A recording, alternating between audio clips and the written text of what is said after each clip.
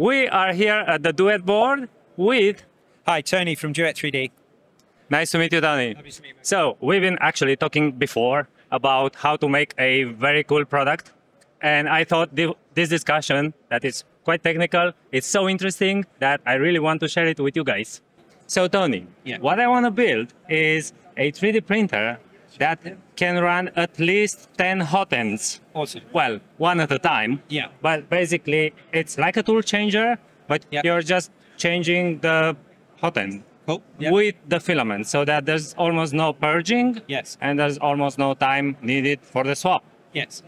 And so for this, I do have the design, but I am missing the firmware that I need for my custom part. In order to keep costs low for the thing, I don't want to have 10 active hotends. Yes. Because you would never use all of them and you would need like a huge board for that.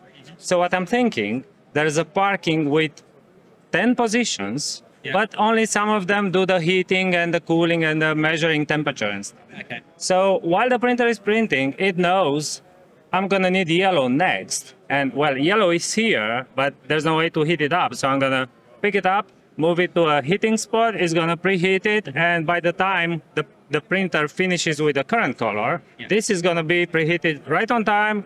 It's gonna pick up the current hotend, park it, get the yellow one, plug it in, and it's gonna continue printing. Yeah, absolutely. And so something that David's put into the next release of RepRapFirmware, and it will still be a beta, very much a beta in the next release, is multiple independent G-code streams. Wow. Which you can synchronize as and when you need to. So the concept for that is, one of the use cases for that is exactly what you're describing. The ability for the printer to be printing while the tool management system is managing the tools. Yeah. Now, the way you described it is even more exciting than what I had in mind. I just had in mind initially something like an IDEX printer. It needs to do some purging and some preheating off to the side in its space while the main print is happening. But there's absolutely no reason why what you're describing couldn't also be done. So the idea is you would configure some of the axes to be what's moving around your hotends as they're heating, and you would configure some heaters and temperature sensors all in the firmware. And because the firmware runs off G-code macros and it has conditional stuff built into it, you can write, without you needing to rewrite the firmware, you'll be able to write, check this hotend, look at this, carry out this action, da-da-da. And this is awesome. Cool. And as I mentioned, the firmware is open source, so if you do go, actually the firmware can't do this, then we can work together to extend the firmware to do what you need to do. So you don't need to start from scratch, you don't need to build the whole firmware. This is amazing. So let me tell you the boring understanding that I get from this, because I'm super excited, but maybe you don't understand why. It's very easy to do a tool changing if the printer is not printing while the tool changing part is doing its thing. So we're either printing or we're doing the tool changing. But there's no way until now to do both at the same time, at least not reliably. Or you need two control boards, which puts... That's exactly what I was going to do. But that's going to make everything a lot more complex. Handling the communication between the two parts is like two completely different devices working together, right? For a normal board, I might be able to figure out how to hack it in a way so that both of the parts would work at the same time. But there's going to be an interface so that the user can handle the tool changing part and maybe work on solve some problem that arises. And for this, we would need a special interface. And I can't just add that into Marlin, for example. Like, I would have no idea how to do it. While Marlin is printing, also add some menu that does something else, some other place. Yeah. So the good thing about RepRapFirmware and our user interface, which is called Duet Web Control, is that Duet Web Control is it's effectively a web app, and it's written in standard web libraries. It's written in JavaScript. JavaScript right now. The next version, Christian's done a port, and he's moved it all across to TypeScript. Wow! So that I love TypeScript. It has a plugin interface as well, so you don't even need to sort of rework the whole UI. If you want to write a plugin, you can write a plugin that the UI can load. So because I have a lot of experience with web interfaces, then I would be able to figure out how to add my own custom tool changer things. Yeah, so you could add your own tab within the user interface that was like tool changer tab, and in that you can use the standard. You may be familiar with things like View and things like that, Babylon for the 3D visualization, and all that. You'll be able to do that within a plugin. Or if the plugin interface wasn't powerful enough for you, because it's an open source application, you can hack it as much as you like and rework it. But the other thing is this user interface uses the API that we provide. So you could decide, I don't like this user interface, I'm just going to use their API directly and integrate it into your own user interface. And, wow. And all of those options are supported depending on what works best for you. But I think from what you've described, starting with a plugin for this user interface. Yeah, sounds like a great start and quite easy. It's a great start. So instead of taking like 3 or 4 months for the first test, I could just try it right away. Absolutely. Almost right away. Yes, absolutely. Awesome. Cool. And another thing that, if we want to get really deep into the technical details, is the way that RepRapFirmware works is that you still change settings through G-codes. And if you are a user and you want to get some information from a setting, you use a G-code to get that back. You'd like, for example, what's my acceleration? I'm going to send M201. You're going to get back what the acceleration is.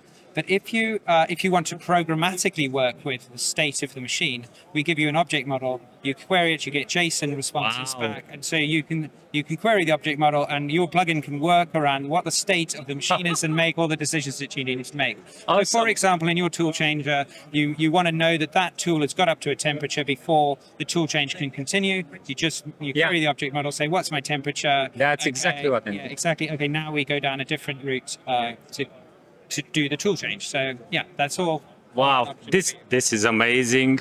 I don't know how to show you my heart right now, how heart is pumping. Yeah.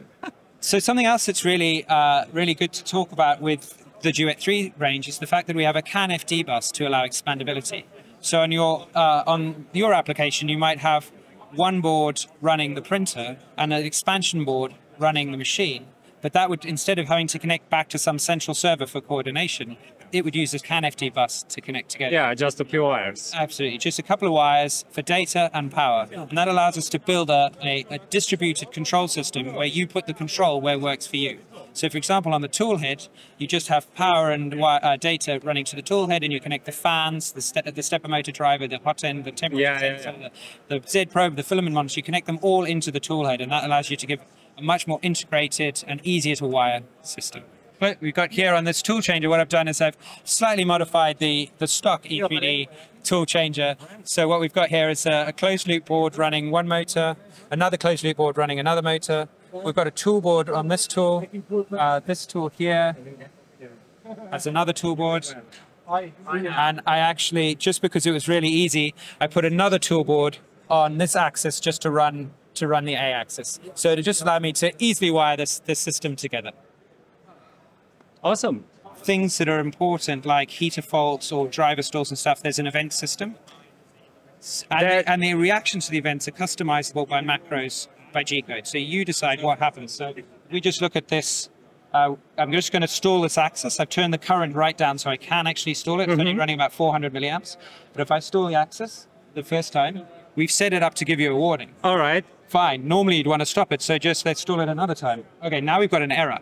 All right. All right, and now let's stall it again. And you can. It's good. It's going to pause.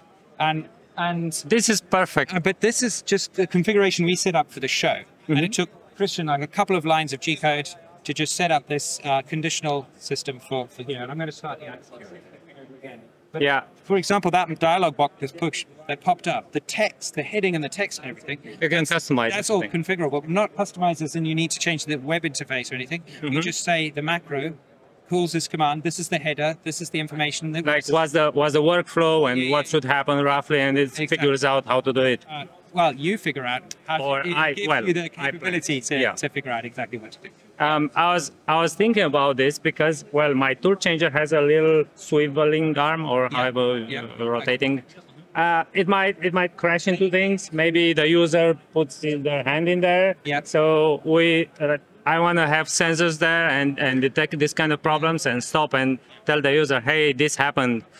Is it safe to continue, or do you need to do something to fix it? Well, we're talking about closed loop motors here, but you may decide for your application that the closed loop motor isn't necessarily right? Yeah, We probably. certainly allow with the stepper drivers, the tridynamic drivers have store detection. So you could set and calibrate the store detection, and then depending on which motor stored and how it's stored, that would be you would handle that event differently. So clearly, if there's a chance that the user's got their hand in there, we want to stop everything absolutely immediately. Absolutely. So yeah, but that's configurable.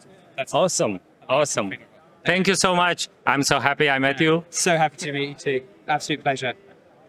Before we go, if people are interested in more information about your products, where can they find you? So yeah, the best place to find out about us is at duet3d.com, and I guess you're going to put a link in the description. Until next time, stay awesome.